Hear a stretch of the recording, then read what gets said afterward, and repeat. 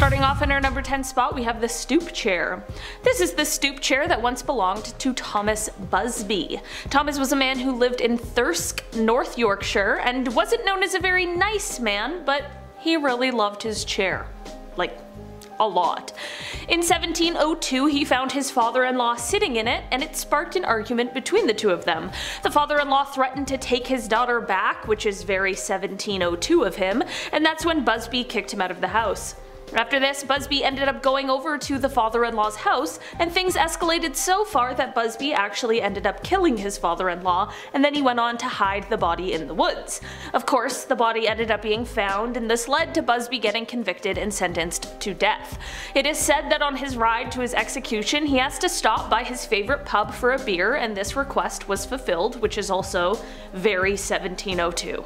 Apparently, as he finished his drink, he said, quote, "May sudden death come to anyone who dare sit in my chair." I really don't know what it is with this guy in his chair, but while it currently resides in the Thirsk Museum, it has been recorded that many terrible fates have been met by the people who have sat in the chair. In 1972, it was decided to hang the chair from the ceiling so that no one could sit in it again, which is probably for the best. In our number 9 spot today, we have Annabelle. It's not just a movie, folks, there really is a very real doll that the tales have been inspired by. The doll now resides in the Warrens Occult Museum, where it absolutely belongs, but where did it come from?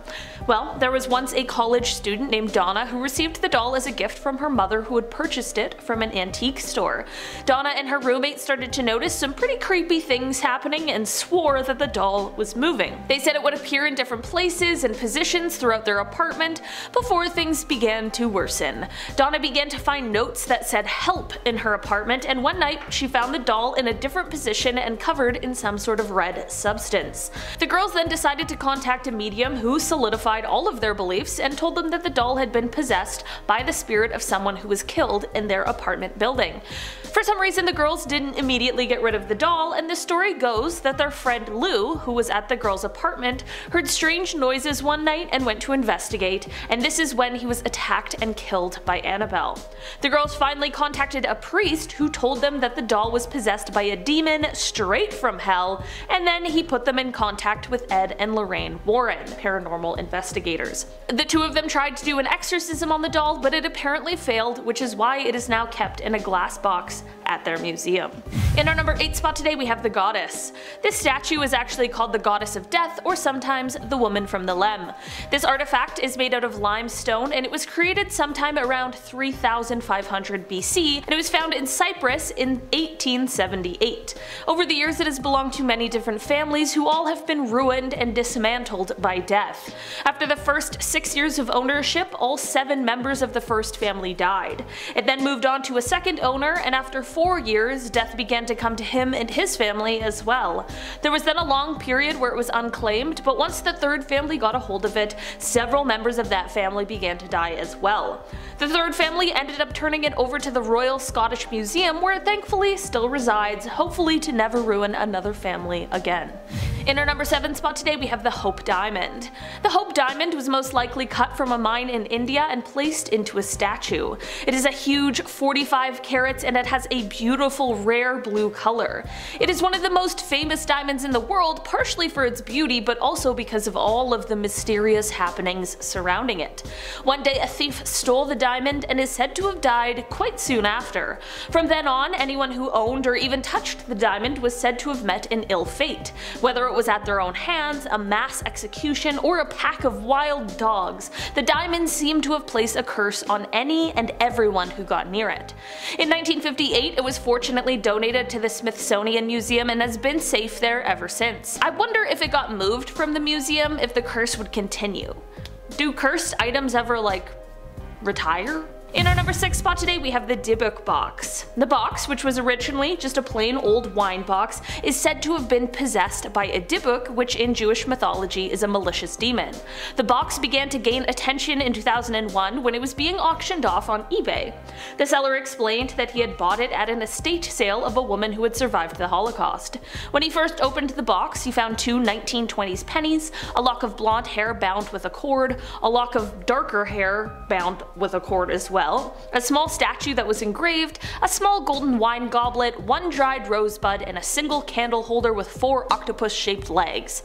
Since he bought the box, he reported that strange things began happening, such as really horrific nightmares for him and anyone who had stayed around or touched the box, and when he gave the box to his mother as a birthday gift, she suffered a stroke the same day. The box ended up in the hands of Zach Bagan, who is a paranormal investigator, and it now resides in his haunted museum. The box also gained even more attention in 2018 when Post Malone touched it, and has apparently been dealing with the repercussions of that ever since. So, I don't know what you want to do with that information. In our number 5 spot today we have Robert the Doll. Annabelle gets a lot of attention for being a haunted doll, but Robert is just as terrifying. Swear to God guys, the door just opened on its own. Robert the Doll's trying to come in right now. Robert the Doll was a childhood birthday gift from a grandfather to his grandson, who is also named Robert, but more often went by Gene.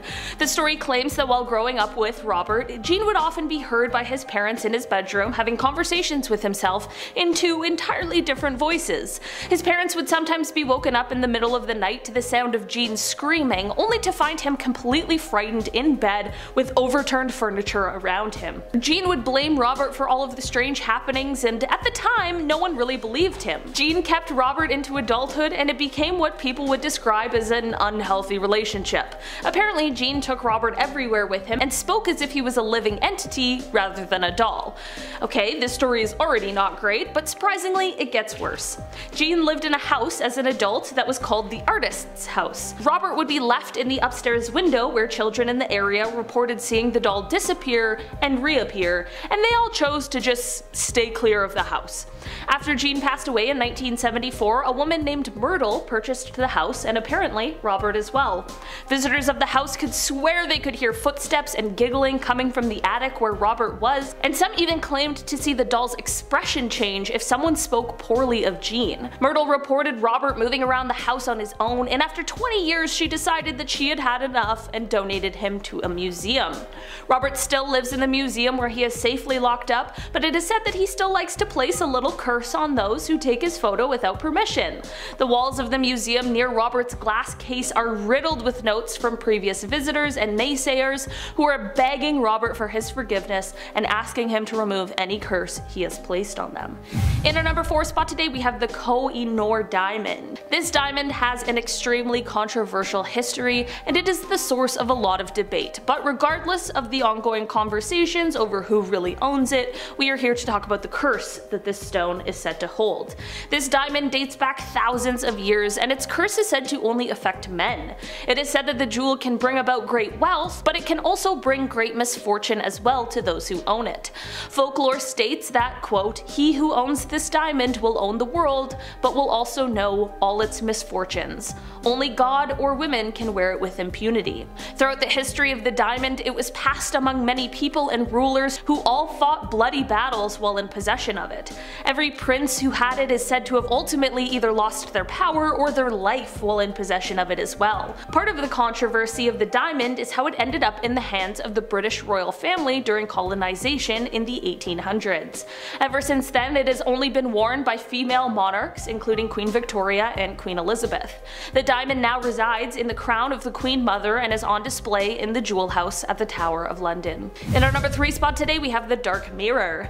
The Dark Mirror now belongs to the Traveling Museum of the Occult, who got it from the mirror's original owner. The mirror is said to show some pretty upsetting images when you stare into it. The original owner said that they purchased it from a psychic fair in the Columbus area and were shocked with the visions they saw when looking into the dark glass. Visitors to the Traveling Museum have claimed to see things such as their own corpse when they gaze into the mirror. I don't know, pretty creepy stuff. Look if you dare. In our number 2 spot today we have the Great Bed of Ware. I definitely wouldn't necessarily expect to see a bed as I waltz through a museum, but the Bed of Ware is actually one of the Victoria and Albert Museum's biggest attractions. This lavishly decorated bed is said to have been built in the 15th century for King Edward IV by a carpenter named Jonas Fosbrook. After a while, it is said that this bed began to be passed between the inns of Ware, which led to more common folk being able to get their shut-eye in this elaborate bed. Here's where the tale turns. It is said that once more people began sleeping in this bed, they also began covering it in graffiti and carvings. Apparently, this disrespect for what was said to have once been a regal item angered the ghost of the man who made it. This is where the curse comes into play. It is now said that anyone who dare try and sleep in the bed, unless you're a noble of course, will be attacked by the ghost of Fosbrook. He makes it his business to ensure that the bed only sees visitors who are fit for it. In our number 1 spot today we have Old Nick. Old Nick is often referred to as the Swansea Devil, and his story dates back to the 1890s, although he now resides in the Swansea Museum. So back in the 1890s there was the prestigious St. Mary's Church located right in the center of town. The church decided to do some renovations and they put out some ads to hire someone. When a local builder applied for the job and was turned down, he had a major overreaction and decided he wanted to get some kind of revenge. He went and bought the row of cottages that lay next to the church and then demolished them all. In their place he built large brick offices, and then he commissioned the carving of Old Nick and placed him right on top of the office building looking down at St. Mary's Church. Legend goes that he even placed the curse himself by saying, quote, "When your church is destroyed and burnt to the ground, my devil will remain laughing." Some years later, during World War II, a German blitz came through the town and it left most of the town, including St. Mary's, completely destroyed and burnt to the ground. But the office building with Old Nick was undamaged and remained standing. For a while Old Nick seemed to kind of disappear, but once he resurfaced there was a petition to put him back to where he was before, as well as a subsequent counter petition to put him far, far away from the rebuilt St. Mary's Church. As of now, Old Nick resides behind glass in the Swansea Museum, and it is said that he is enclosed in glass more for our protection than his. Coming into number 5 we have the Summoning Mirror. A classic haunted mirror. Mirrors have long been associated with the spirit world. Indeed, legends like Candyman and Bloody Mary seem to suggest that spirits can be summoned from paranormal planes using a mirror. This isn't just any mirror at the Occult Museum. Of course it isn't. This is a special conjuring mirror used to bring forth spirits and demons. The only thing is though, you don't know if what answers your call will be a good spirit or a bad spirit. To me, I have to say the mirror is pretty beautiful and lavish, like I'd like that in my bedroom, although maybe without the side of spirits popping up. They can stay out. Coming into number 4 we have the Haunted Organ. Who this organ belongs to, we simply don't know, but according to the Occult Museum, it starts playing itself at random intervals. Ooh. It is thought that the organ is haunted by a particularly musical spirit and that the instrument provides a macabre soundtrack to the witching hour at the museum. On top of the organ sits all kinds of other creepy stuff, a sign which reads "Restless Spirit", a hand holding a small ball, a bust of a child, a big frog, a selection of spooky owls. Honestly, wonder how the organ feels about all the clutter. Marie Kondo needs to get in, sort it out. Coming into number 3 we have a brick from the most haunted house in England.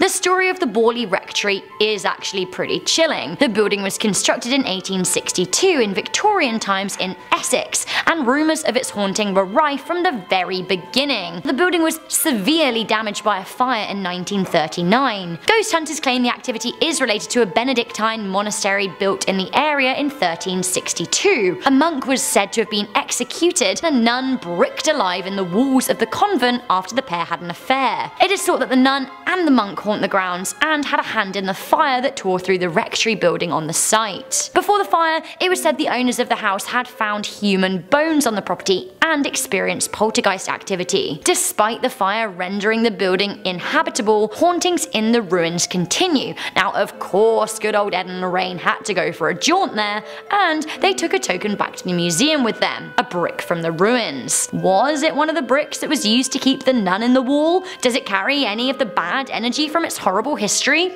Possibly. Coming into number 2 we have the Wood Dweller. Ugh, the story behind this object honestly fills me with fear. So the story goes that the satanic idol was found in the woods by a guy who was out hunting. The man said that he walked up to the doll and had a horrible feeling. All of his energy was just drained and he said he was filled with dread. Ugh. He said he turned away from the idol and then he saw a man wearing a black cloak walking in step opposite to him. It seemed that the horned idol is used for satanic rituals for summoning evil spirits. The man did make his way out of the forest and told the Warrens about the idol. Of course, Ed and Lorraine went to seek it. Lorraine Warren was particularly affected by the piece and said that one of the demonic spirits inside the idol sent her into a catatonic state for days. She even claimed it made her levitate. Does this sound like something should be on display to the public? To me, no. Put it away. Okay, this needs to be put away. It freaked me out harder than Annabelle, and I don't know who's gonna make a movie about this, but they should. We have the heart-stopping shadow doll at number 1. Let's have a look at this shadow doll, shall we? Ah!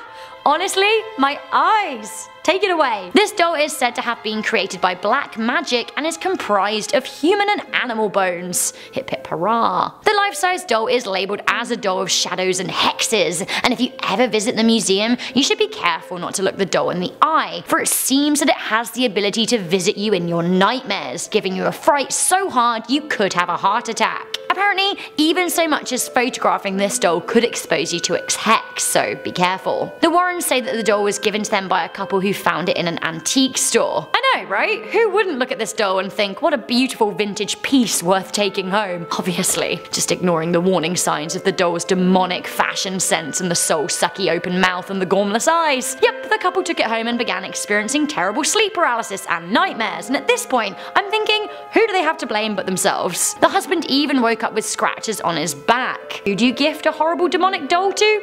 The Warrens, of course. Starting off this countdown, we have the psychiatric patient. Over at the Glore Psychiatric Museum in St. Joseph, Missouri is a display of a bunch of weird random objects. You wouldn't think anything of them until you read the caption. These objects were all found inside of a woman's stomach. Yes, this woman suffered from pica. Pica is a condition that causes individuals to crave and eat unusual non-food items. These items may include paper, wood, feces, paint, dirt, and rocks. It is thought that those with pica have an iron or zinc deficiency. There were 1,446 items taken from this woman's stomach, and all of them are on display. These objects include buttons, safety pins, nails, and sewing needles. In our 9th spot, we have the tapeworm. At the Meguro Parasitological Museum in Tokyo, Japan, you will find the world's largest tapeworm. This tapeworm is about 28.8 feet long, and scary enough, it was extracted from a man's intestinal tract. He got the tapeworm after eating trout sushi. So, if you get a tapeworm, it attaches to the inner walls of your intestines where it feeds off the food being digested. Just look at the size of this thing. That was inside someone's body. That is gross. It is said that this tapeworm started off small and then eventually grew that big inside of him. So if you have a strong enough stomach, then you can view this insect along with 45,000 other real-life parasites at this museum. Moving on to number 7, we have the mer monkey. To combat boredom and isolation, a UK museum went to Twitter and asked museums to share a creepy piece from their exhibits. That's when the National Museums of Scotland responded, attaching a photo of what they call Scotland's original mermaid.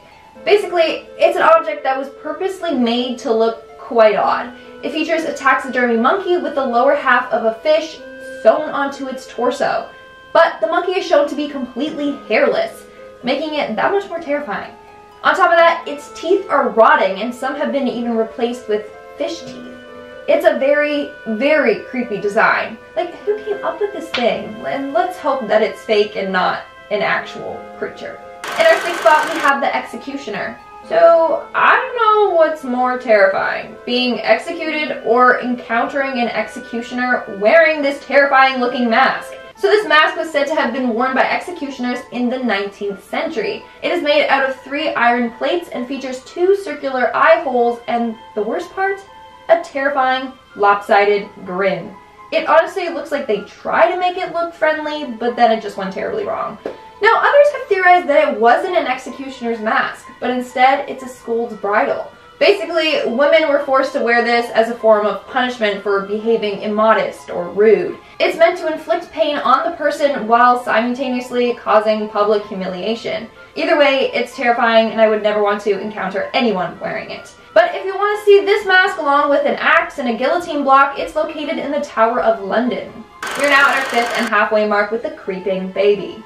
If you're easily terrified with dolls, then maybe just look away for a second. So this doll was created in 1871 by a man named George P. Clark. It's currently on display in the Smithsonian Museum. He wanted to make a doll that imitates human life. In this case, he wanted the doll to crawl exactly how a baby does. So the doll's head, arms, and legs were made out of painted plaster. From there, they were hinged onto a brass clockwork body. The doll then moves forward by rolling along on two toothed wheels. But honestly, it just looks like a scary robot baby. So not only is this doll terrifying to look at, but it can slowly creep along like a baby. Yeah, no thanks. All I need is waking up in the middle of the night to that doll crawling along my floor.